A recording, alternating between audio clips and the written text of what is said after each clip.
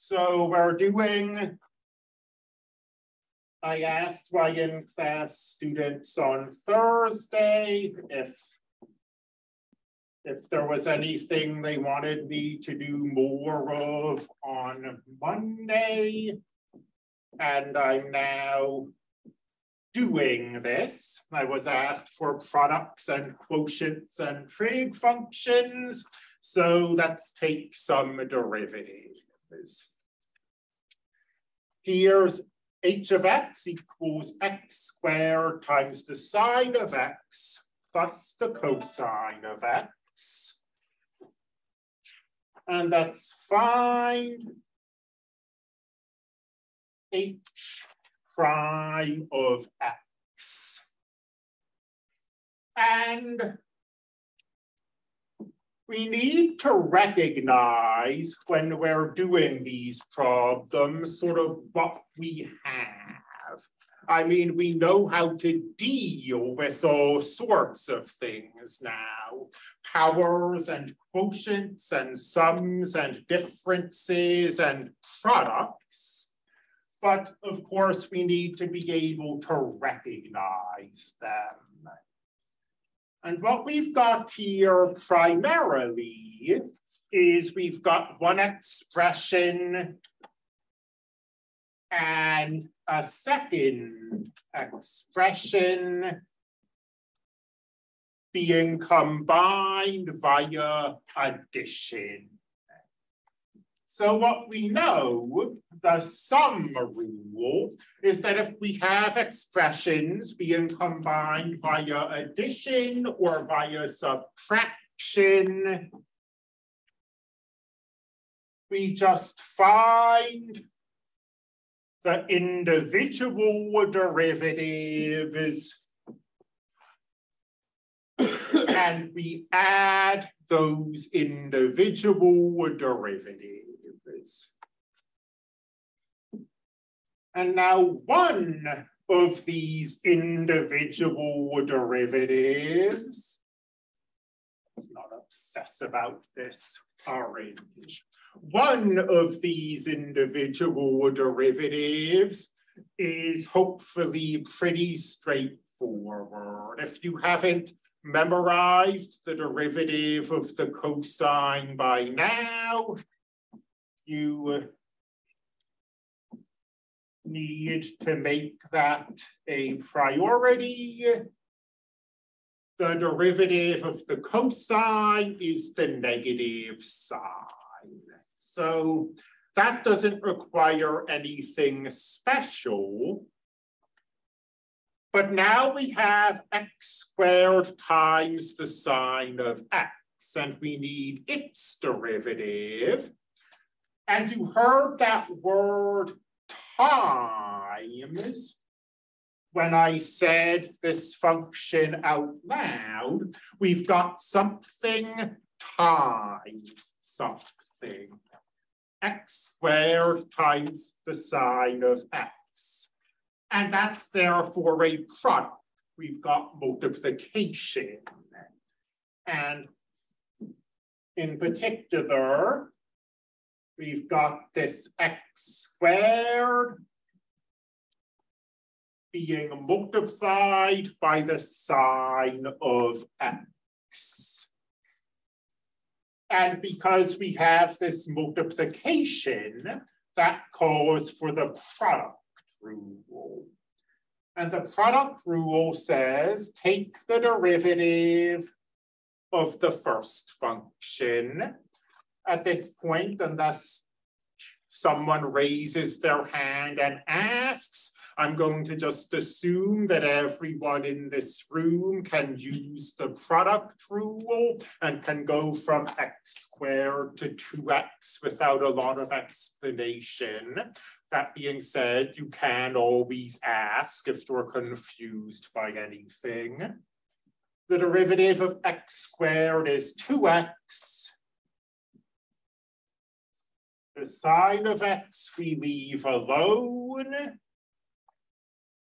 And now the x squared we leave alone. and the derivative of the sine is the cosine. So we take that derivative and we slot it up there, and we found h prime of x.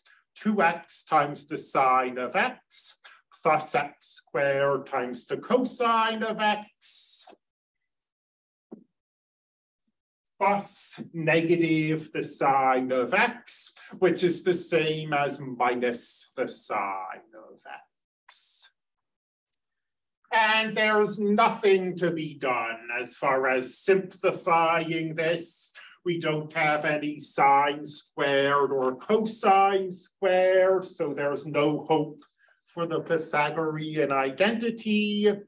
We're not multiplying trig functions, so there's no possibility that they'll cancel out like they do here.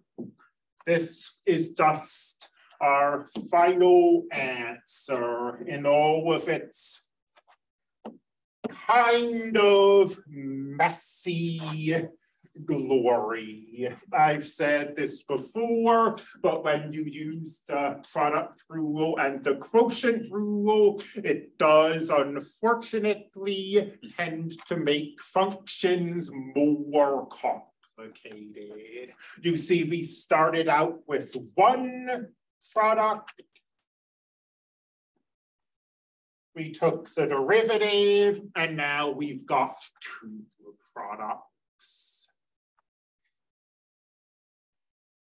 So there's one example involving some products, involving some trig functions. Does anybody have any questions about this example? Or maybe just some more general questions about the product rule, about the trig functions, anything like that?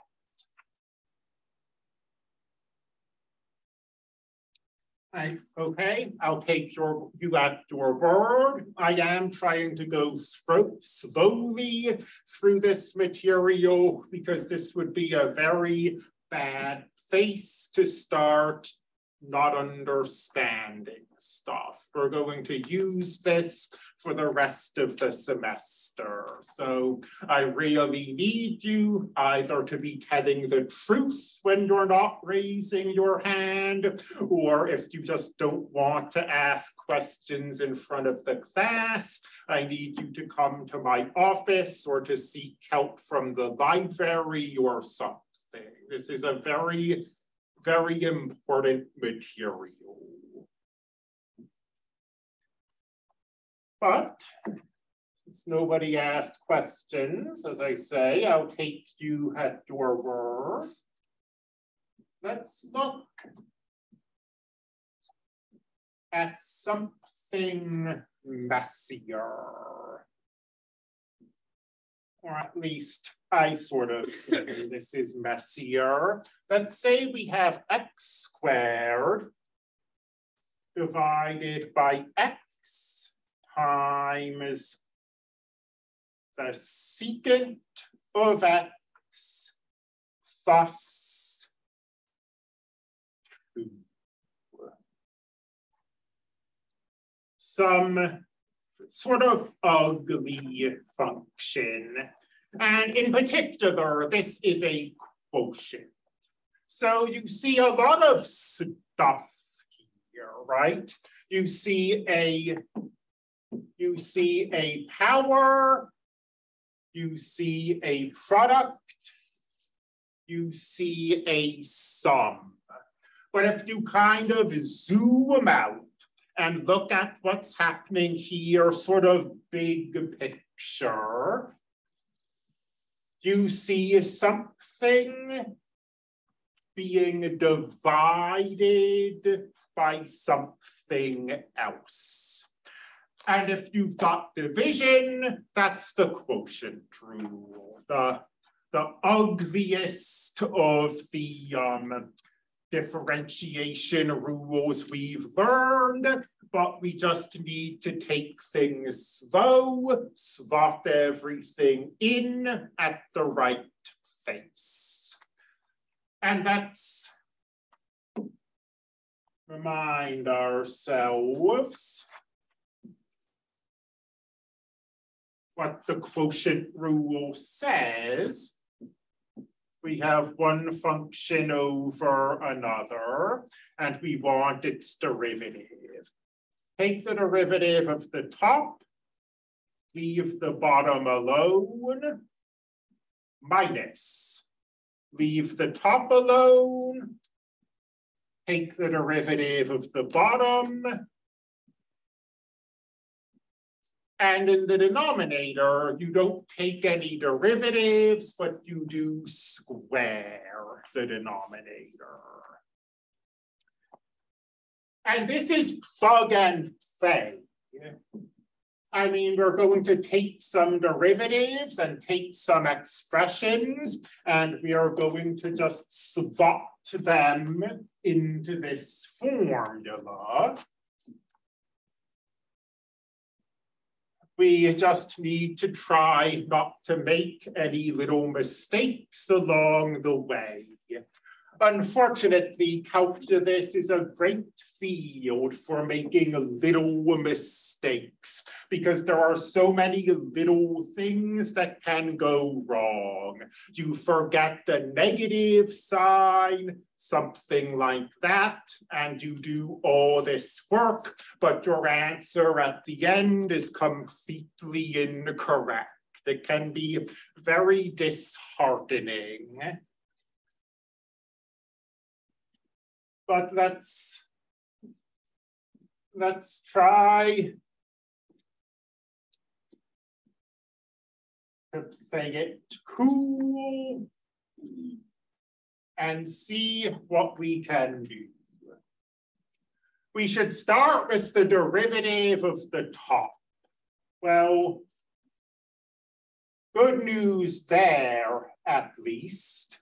The derivative of x squared just requires a quick application of the power rule.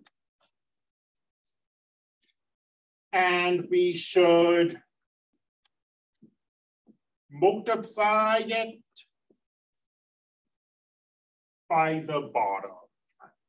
So 2x times the secant of x plus 2.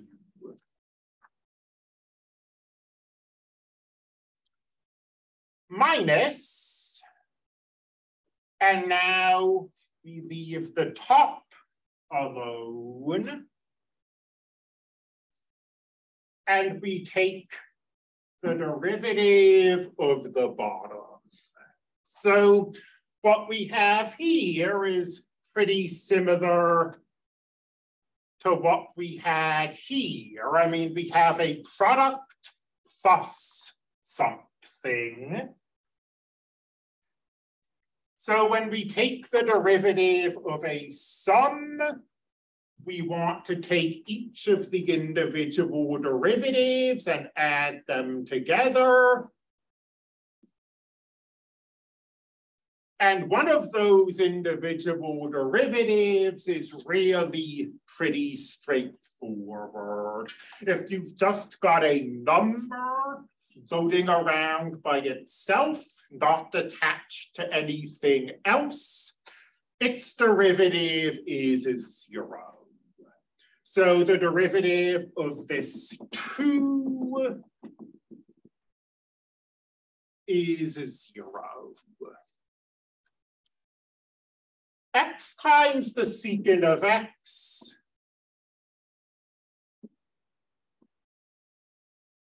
requires more thought. And I mean, just saying that out loud kind of points us in the right direction. Probably that yellow isn't super visible. Let's go with that. We've got something times something else. So when we take its derivative, it's going to require the product rule. So this is primarily a quotient rule problem, but any of these derivatives you see up here in the upper right, this derivative or this derivative might require other rules. In this case, it requires the product rule. The derivative of x is 1. The secant gets left alone. Now the x gets left alone. The derivative of the secant adding 0 doesn't do anything, and I'm about to run out of space. So let's delete that thus 0 to give me some room to write. See. The derivative of the secant is the secant times the tangent. So kind of a weird seeming formula. The secant appears in its own derivative.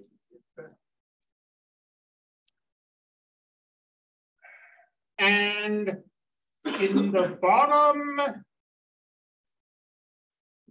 there are no derivatives being taken here.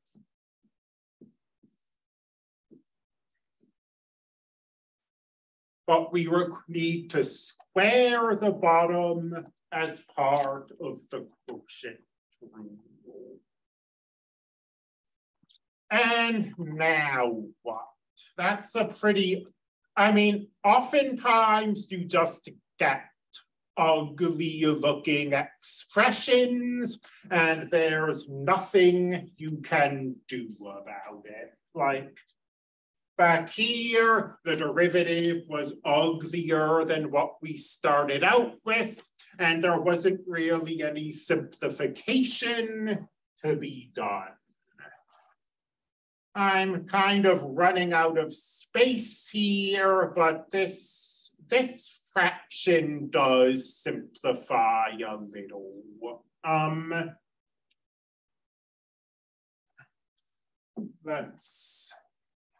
Now that we've taken the derivative,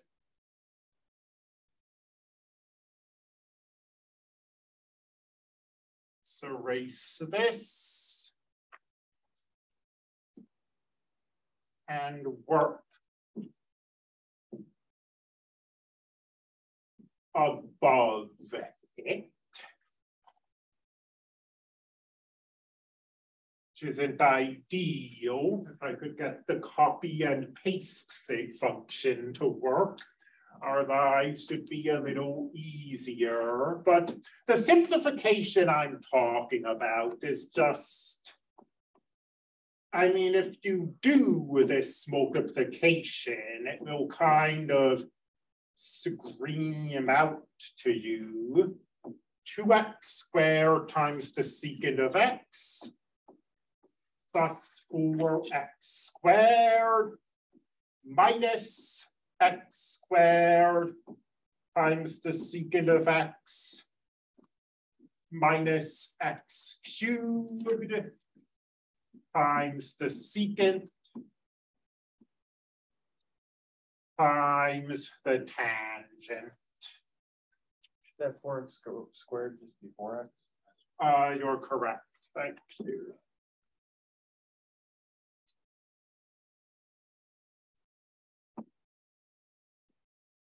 Oh, divided, and I'm not going to foil this. I mean, it's nice to have stuff be factored. Let's just say it's factored and simplified. But what you see is that you've got 2 times x squared secant of x, and then you've got minus x squared secant of x, and those terms combine. So the minus x squared And the 2 gives us just the 1x squared. And this is the only simplification I think that you can do. It's very important. I mean, I still do sometimes see this. It's very important not to be making kind of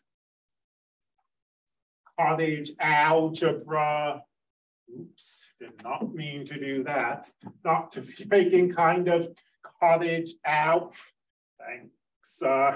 cottage algebra errors and just start crossing off terms you see in the top and the bottom. Remember that we can only cancel the numerator and the denominator if we have multiplication in both.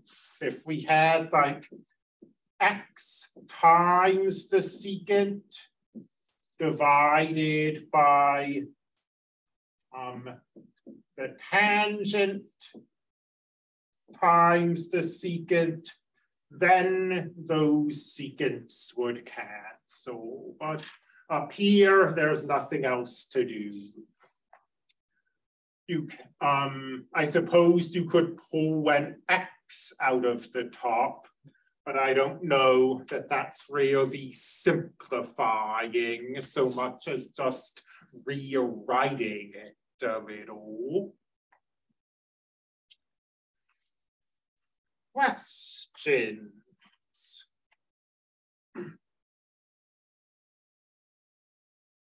This is, let's see. With 12 minutes left, I suppose the thing to do is probably just to do another problem. It's late in the day to be starting some new material. Let's look at a kind of more realistic quotient rule example. I mean, this was kind of, well, I erased it, but it was kind of extraordinarily ugly. Something like this, on the other hand,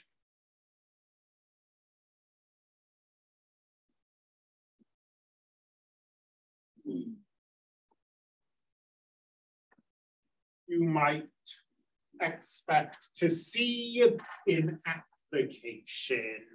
In fact, this is a classic sort of drug concentration function, which is why I use C of T as its name. And we're going to talk tomorrow about, we're going to start talking about applications and what it means to take this derivative of this and what the derivative is telling you. For now, let's just take the derivative. We recognize that we've got a quotient here. We've got something being divided by something else. So that calls for the quotient rule.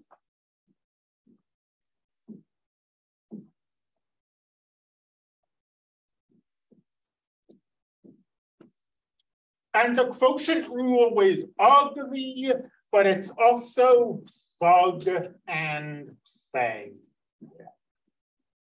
That is, it doesn't require any inventiveness on our part. There aren't any leaps of inspiration that we have to make. We just have to take a bunch of derivatives and slot them in where they belong. The derivative of 0.3t is 0.3. The denominator gets left alone, minus, and now the numerator gets left alone, and we take the derivative of the denominator. And I said that the denominator was being squared, but I did not write it on the whiteboard. So there we go. And that's all there is to it. I mean, the quotient rule, I keep calling it ugly, but at the same time, I'm not being totally fair to it because I keep giving you these extravagantly hideous quotients that wouldn't appear in real world settings. When we had a slightly more realistic formula, it wasn't so bad.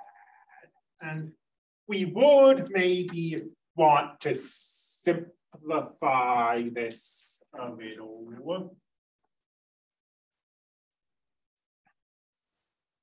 So let's move up here and let's see, 2 times 0.3 is 0.6.